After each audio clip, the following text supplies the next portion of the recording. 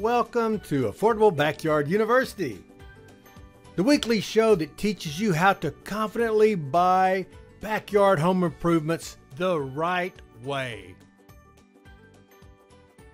This week we travel up north to Bearcat Country, where we're going to see how this, combined with a small dose of this, turned into this beautiful project. Next.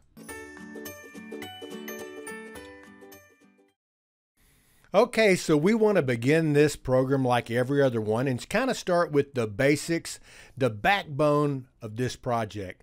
Now, there's three things that you actually see looking at this picture. You see posts, you see that kicker board at the bottom of the fence, and you see the nailer rails. So let's talk about that. Okay, first off, let's talk about this. This is going to be a 6-foot tall Western red cedar side-by-side picket configuration fence. Now, we all know that metal poles are better than wood poles, right? But these are special. They are heavy-duty galvanized 2 3/8 inch steel pipe, but they are 0.95 wall thickness, so they're almost twice as thick as the ones you'd normally buy at a big box store. Now, on top of that, because this is a 6-foot tall fence, those posts are going to be on approximate 8-foot centers. They're going to be 2 foot deep in the ground, and we're using that $9.50 a bag maximized concrete in the blue bag. These posts are not going anywhere. So the next thing you've got to do is attach wood to these heavy-duty galvanized steel posts. So how do you do that? Well, the answer is with a Simpson bracket.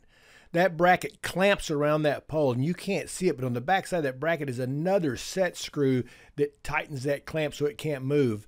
And then those are 1.5 inch long coarse thread lag screws that attach the actual bracket to that 2x4 rough hewn cedar board.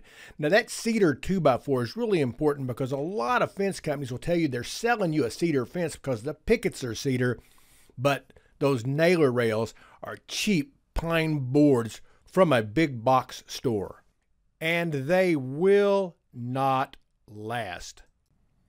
Okay, so next up is that heavy-duty 2x6 super pressure treated retaining wall board that we call the kicker board at the bottom.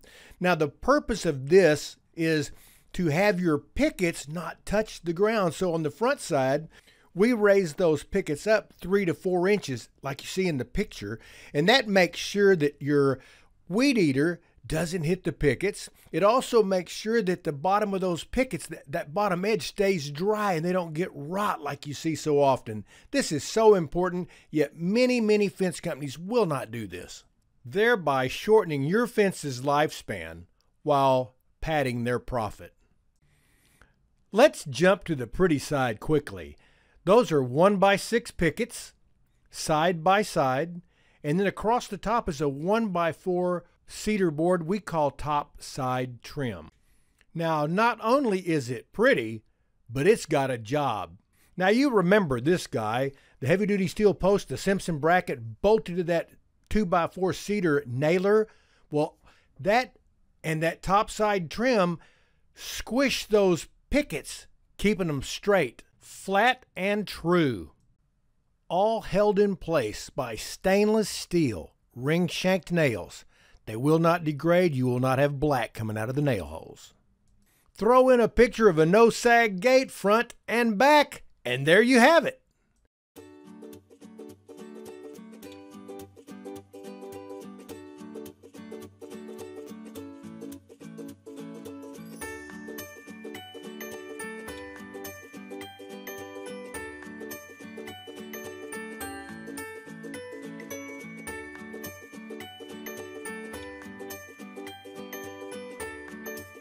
Thank you for joining us up in Pilot Point, Texas for another episode of Affordable Backyard University.